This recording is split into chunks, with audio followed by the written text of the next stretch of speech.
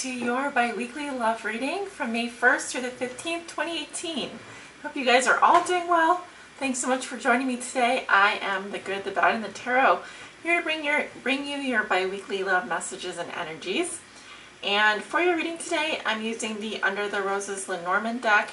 By the way, I know I feel like a broken record, but lots of people want to know which decks I'm using, and to save time, I will answer that question now. So be sure to watch this if you want to know what decks I'm using. Yes, the Under the Roses Lenormand deck for your mini Lenormand reading, which I'm doing at the beginning of the tarot reading. And then for the primary deck, I'm using the Sharman-Caselli tarot. And this is by Juliet Sharman Burke and Giovanni Caselli. This was actually the first tarot deck I ever purchased, and my most reliable and most accurate. For clarification cards, I will be using the Nicoleta Ceccoli Tarot Mini. There's also a large deck with the same cards, but this is the mini deck, perfect for clarifying core cards, any card that poses a conundrum in the reading. So we'll be using that throughout the reading. I have a quick announcement. I am running a promotion this week. If you want to book a private reading with me, click open the description below. You'll find my website and scheduling page. Be sure to use my coupon code this week when you schedule or book.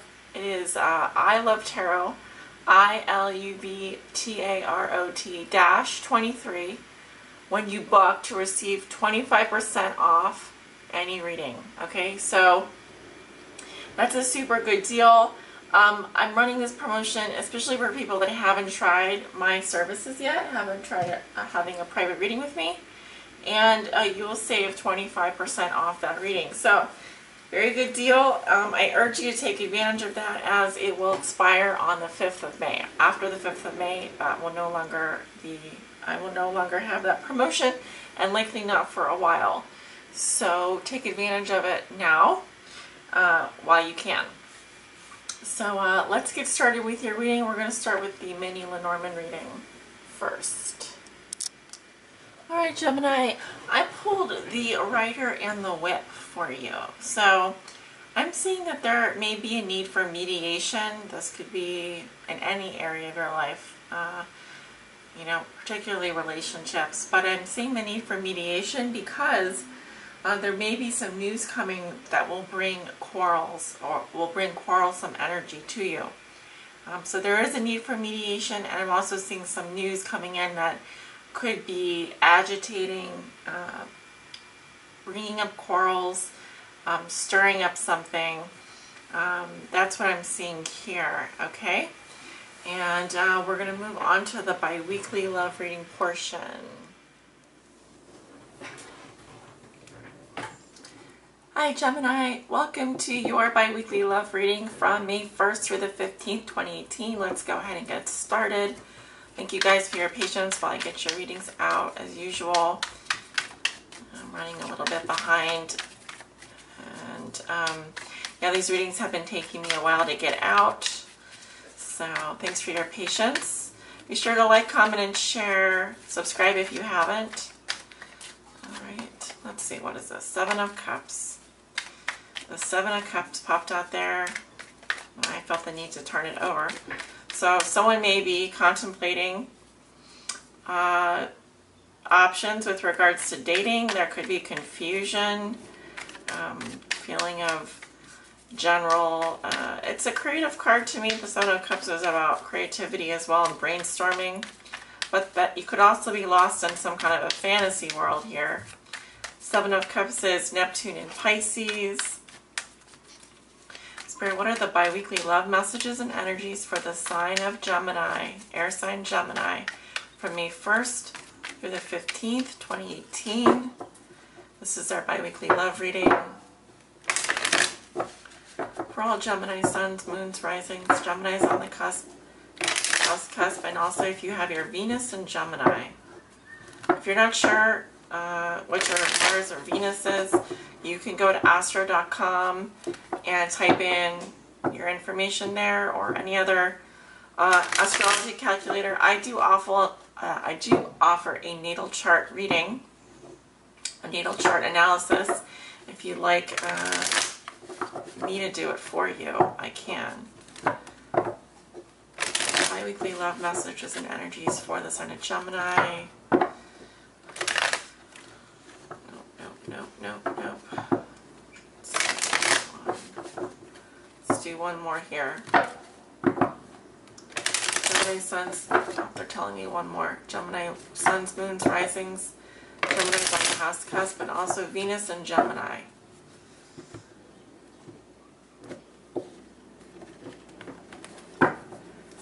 Alright, we're going to look at your current situation. What is helping or hindering you? What has put you here? What you may be thinking and feeling.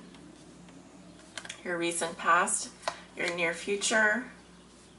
And at the bottom of the deck, we do have the Eight of Wands in reverse. This can be some kind of issues with communication. Things may be happening too quickly, or there could be blocked communication here. As you can see, the arrow is pointing down, so there's no effective transmission.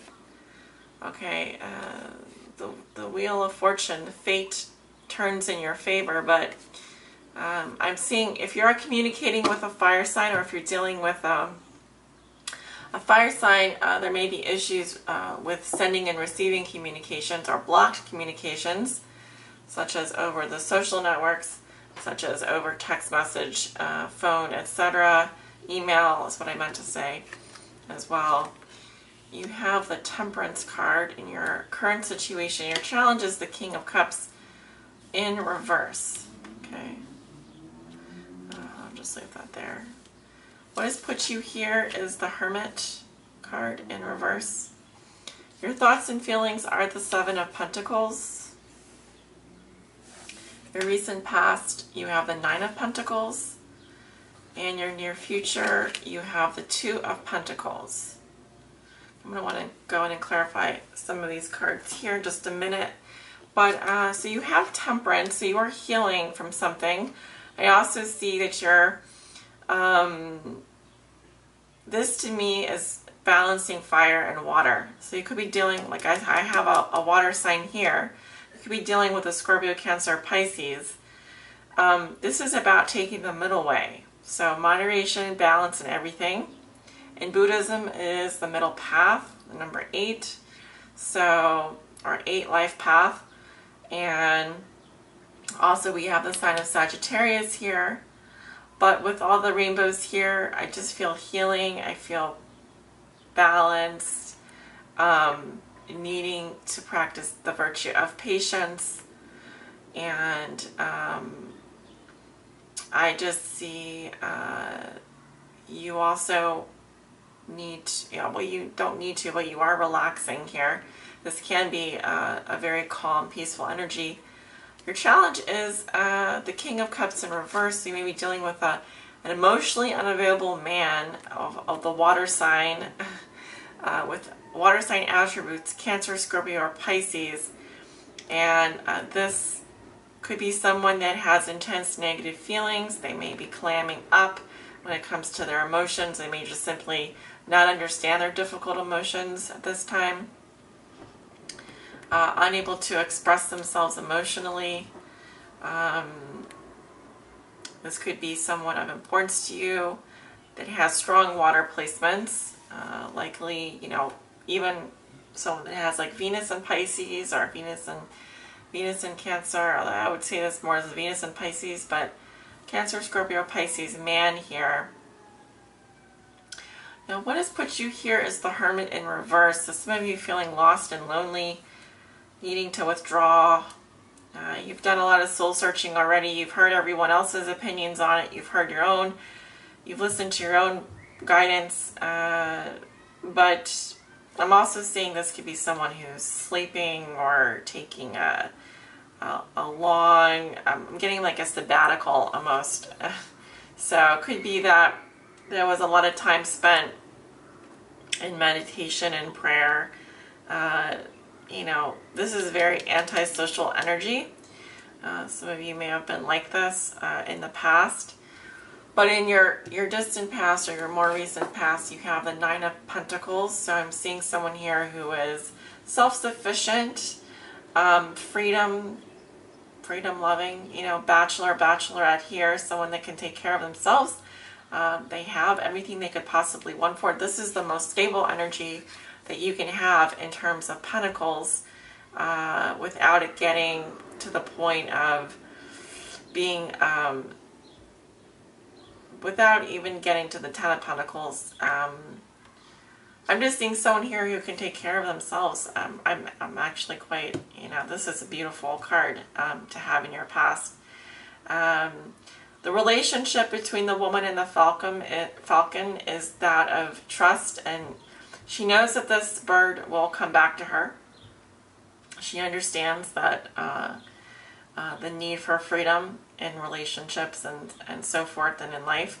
The only thing she may be lacking is maybe love, but I feel like that will come, especially if you're in a position like this where you know how to take care of yourself, you can stand on your own 2 feet, you're practicing temperance. This is really fantastic. I do feel like you had needed to withdraw for quite a while in order to get to this place, but challenges here is dealing with this water sign, and this person may not be opening up to you at this time. They may not feel comfortable with their own emotions. In terms of your thoughts and feelings, you have the Seven of Pentacles, which is about waiting for results. You've had some success here, okay, also in your past. You're deciding what to do with this pentacle. You have this wide open field here. So assessing the situation, weighing out the pros and cons, doing kind of like a wait and see approach, thinking about things practically. You may just in general be waiting for things to turn up for you, to turn around for you, or to see what else might happen here. But again, you know, you've had your harvest. You just, I think you're at a place where you're evaluating things, and you are, like I said, waiting for results in terms of maybe this person. But you're being very patient about it. I'm seeing that there's no rush. There's no rush. Going into your near future, you have the Two of Pentacles. This will be closer to the middle of May. And this is about juggling. Okay, so you may have more than one person that you're interested in. That's a possibility. I also see travel here. Work and play become something of a hobby for you. You take a playful attitude. You're flexible and adaptable when it comes to your relationships. You understand how to balance the two. Again, I'm not seeing anyone here who's rushing.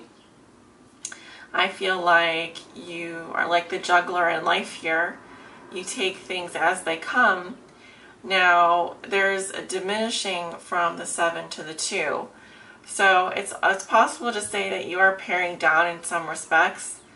But what I want to say is that I don't see anything serious here. I don't see a serious relationship or serious desire to control. So to me, it looks very balanced. You're moving towards balancing, juggling, going back and forth, incremental changes here. There is progress. It just might be slower and more incremental.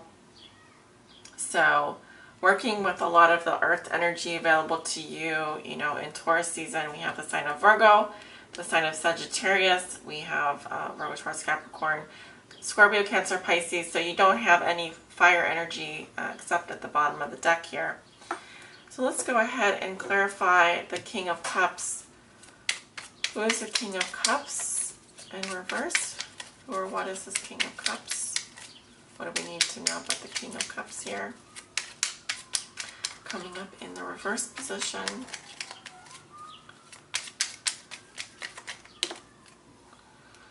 They just pop out when they're ready. Nine of Swords in reverse. You could be dealing with someone that is very stressed. dealing with a lot of stress, pressure. Why is the King of Cups coming up in reverse? Now, if you have water placements, strong water placements, this could also be an aspect of your personality. 10 of Cups, well, this person is quite happy. And this is good, actually, in a relationship situation. Just in the past, they may have been dealing with some stressful stuff. I do see happiness here, emotional security. That's too many cards, guys. I saw the Emperor come out. But let me see. Why is the... Give me one more card for the King of Cups coming up in reverse here. This can also be a man that has water sign rising, a rising water sign, or a moon coming through very strongly. Too many cards, but I have the Six of Wands. Success, victory, admiration. We have the Chariot, things moving forward, and the Four of Pentacles. So, stability. I do feel like things will improve for this person, but he is coming up in your challenge position. Let's clarify the Two of Pentacles. Why is the Two of Pentacles coming up in the future for Gemini?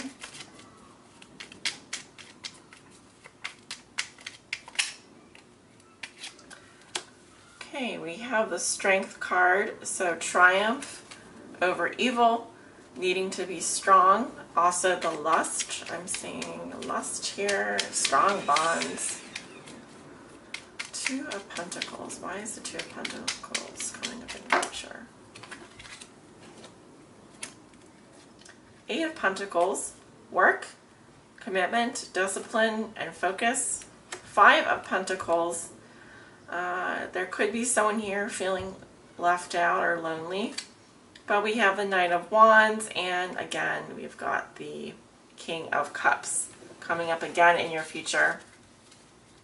So, you could also be dealing with a fire sign and a water sign. The fire sign would be someone more in and out, more that kind of. The water sign here is very stable. You may be getting to know both of these people at this time. I feel like you have a strong bond with each of them. Likewise, this does look like a very passionate, very fun situation. So, again, at the bottom of the deck, you have the Eight of Wands in reverse. I'll put these in order. With the Wheel of Fortune, the Nine of Wands, the Page of Wands in reverse, and the Hanged Man. So,